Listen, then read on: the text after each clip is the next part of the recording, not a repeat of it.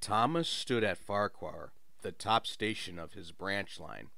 He had run round Annie and Clarabelle after the morning journey and was enjoying a short rest before the run back down the valley.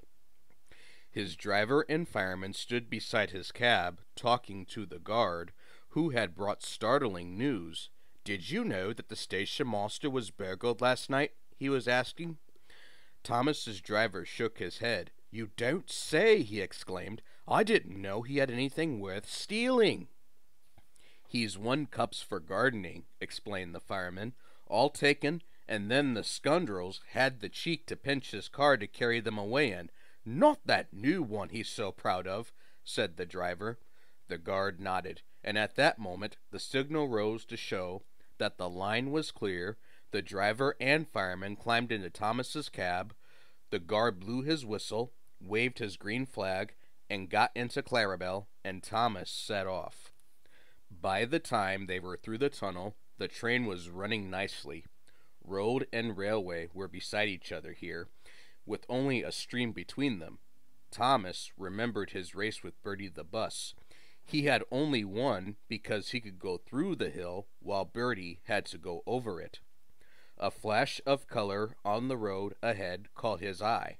He tried to go faster to look more closely. "Steady, Thomas," said his driver. "There's plenty of time." "Can't we get any closer to that car?" panted Thomas. "It looks like station masters to me." "Lots of cars look like that," laughed his driver, but he opened the regulator, and they began to draw level. There were two men in the car. They waved when they saw Thomas and tried to go faster. "That's the car, all right, Thomas," said the fireman, "and those two must be the thieves. But we can't stop them. They'll be gone long before the next station." "We need pencil, paper, and something to put a note in," said the driver. "We'll throw a message out at the next signal box." Quickly, he wrote the note, and they put it in the fireman's empty lunch tin. Then, drawing ahead of the car, Thomas whistled to attract the signalman's attention. They slowed so that the fireman could throw the box up to him, and as they went past, both driver and fireman shouted, "Police!" at the top of their voices. By now, the stolen car had gone well ahead, and Thomas did not see it again. But the signalman telephoned police headquarters at once, and the thieves were stopped at a roadblock about 10 miles further on. That afternoon, the fat controller traveled in Annie to Farquhar. When he got there, he and the station master climbed onto a porter's trolley. They told the passengers the whole story, and the station master thanked Thomas, his driver, and his fireman for their prompt action. The passengers cheered loudly, and they cheered even more when they heard that the station master's gardening cups had all been found undamaged in a sack in the boot of the car. "A long time ago," said the fat controller, holding up his hand for silence, "Thomas showed how valuable he is to the smooth running of my railway. I am sure you will all agree that today he has once again proved himself to be a really useful engine."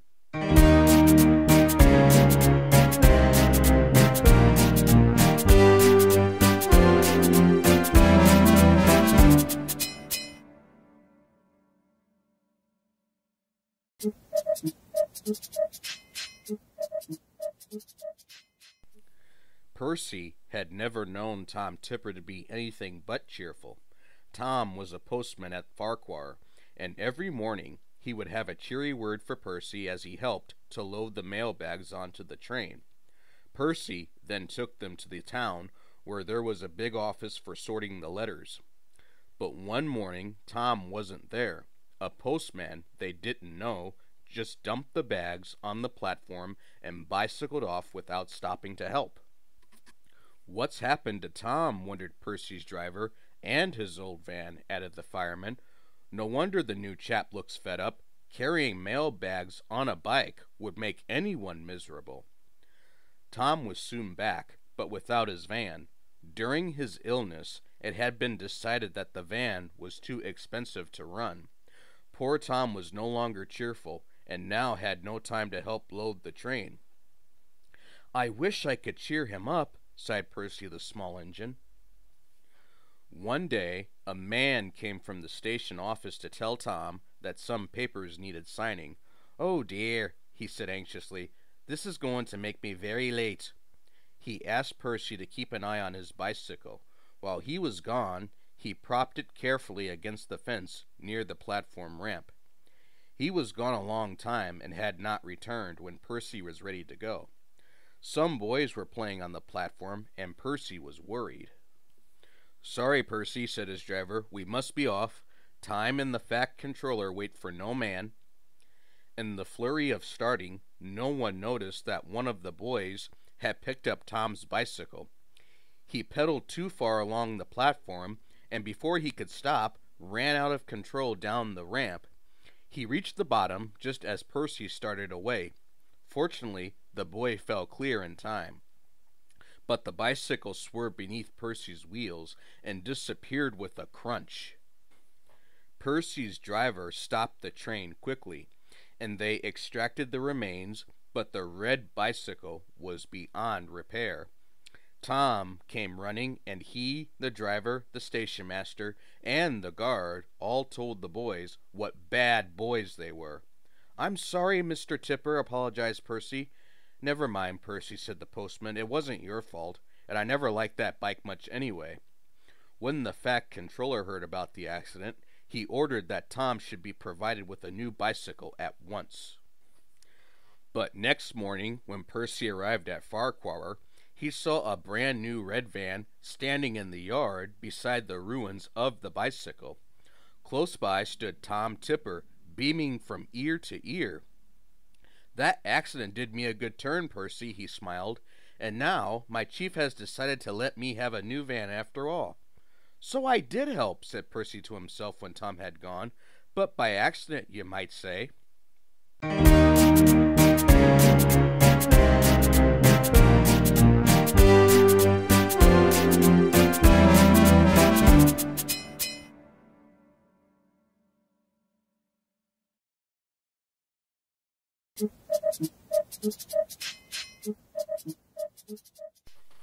The fishermen who used the port near the big station were bringing in more fish than ever before. Each day, the sheds on the quayside were piled high with boxes. Much of this extra fish had to travel by rail, so the trains which Henry and the other engines had to pull became heavier. One night, a special load of fish was ordered, and the Fact Controller decided that extra vans must be added to the train that the men called the Flying Kipper. The only spare vans that they could find were old ones that had been standing unused on a siding for some time. Workmen cleaned them quickly, and they were added to the tail of the train. Henry grumbled dreadfully about it, but there was nothing to be done. "You'll just have to put up with it, Henry," said his driver. "At least the extra load will mean we can have a banker up Gordon's Hill." Duck often waited at Edward Station so that he could help heavy trains by pushing behind. Tonight, Henry made good progress in spite of his extra load. When they reached Edward Station, his driver stopped the train beyond the platform. Then, using Henry's whistle, he gave the special signal, which meant that he wanted help up the hill. "Peep, peep, peep, peep, peep," whistled Henry. "I need a banker, please." "Peep, peep," replied Duck. "I shan't be long." Duck buffered gently up to Henry's train. He was not coupled on, so that Henry could run on without stopping when they reached the top. "Ready," whistled Duck. Pull hard," puffed Henry. We're doing it," replied Duck. Henry was pulling harder than he thought. It was a dark night, and Duck felt the weight on his buffers slacken. Because of the dark, he could not see that Henry had taken the train on his own and was slowly drawing ahead. All trains carry a red lamp on the final vehicle to show that the train is complete. This is called a tail lamp. Duck's driver began to be worried. "There's no sign of a tail lamp," he said to the fireman. "But we must keep going." Duck whistled, but there was no reply from Henry. Henry, meanwhile, was going well, but his train seemed to be getting heavier. He had to keep moving, but he could not avoid slowing down. Suddenly, from behind him, there came a splintering crash. Duck's front bent, and pieces of broken wood began to fall on him. One of them denting his funnel, he stopped quickly, and Henry, feeling the jolt, stopped too, just beyond the top of the hill. Over Gordon's hill, a smell of fish hung in the air. By the light of torches, the drivers and firemen tried to work out what had happened, while the guard ran back down the hill to warn the signalman. When daylight came, it was all too obvious. The lamp iron on the old van, which should have held the tail lamp, had broken, and the lamp had fallen off at the bottom of the hill.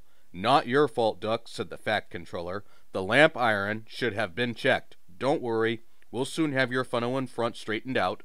"Thank you, sir," said Duck sadly.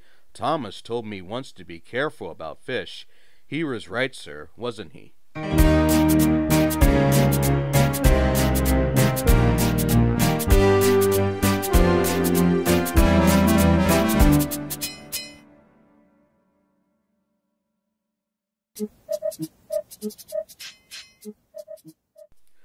Gordon was resting in a siding. It was a hot day, and the express had been heavy. "I get so out of breath," he complained, "but nobody cares. They just say I'll be all right after a rest." "Get the fat controller to give you tanks in a bunker," suggested Thomas cheekily. "You'll feel a new engine. We tank engines never get out of breath, you know." Perhaps it was lucky for Thomas that poor Gordon hadn't the energy to reply. The men worked hard on Gordon, but they couldn't make him better. "You need new tubes, Gordon," they said. "You'll have to go to the works to have them fitted." While Gordon was being mended, Henry pulled the express. But one morning, just before Gordon was due back, Henry was ill too. "We've no spare engine except Thomas," the inspector told the fat controller, "but he can't pull the train on his own." "Could Percy help?" asked the fat controller. The inspector shook his head. "The two of them with Duck might manage," he suggested. "It's only as far as the works. They're sure to have a spare engine there." So the three tank engines were coupled together, Thomas nearest the train, Duck in the middle, and Percy at the front. Then slowly they started. Come on," fussed Percy importantly. We're doing it, puffed Duck. Pull harder, grumbled Thomas to the others. The heavy train drew out of the platform. The engines couldn't go as fast as Gordon, but the passengers didn't mind. They knew that Percy, Thomas, and Duck were doing their best. Expresses are not like branch line trains. They don't stop at all of the stations, and the engines don't have a chance to get their breath back. Soon, the three began to feel tired. They struggled violently up Gordon's hill, but the strain was beginning to tell. "I'm glad we didn't stick there," thought Thomas. "Gordon would never have let us hear the last of it." But the hill proved too much for Percy. His driver blew his whistle and stopped the train. "We can't take you off, Percy," said Thomas's driver. "Do the best you can to keep your brakes off. It's not far now." This made things harder for the other two, but they struggled gamely on, twin columns of steam shooting high into the air. We're nearly there, puffed Thomas and Duck together as they summoned a last brave effort. Poor Percy had no steam left to say anything. They were just passing the works when Duck found he could go no further. Thomas could not pull the heavy train on his own, and the cavalcade came to a standstill a few yards short of the station platform, and there, standing, watching from the works siding, stood Gordon. The fat controller, who had been on the train, told the three engines he was proud of them. "You did very well to get so far," he said, "and now you deserve a rest." Duck, Percy, and Thomas were uncoupled, and a new engine took their place. As the tank engines moved wearily away, Gordon looked at Thomas and smiled. Then he took 3 deep breaths and winked. He didn't need to say anything. Thomas knew exactly what he meant.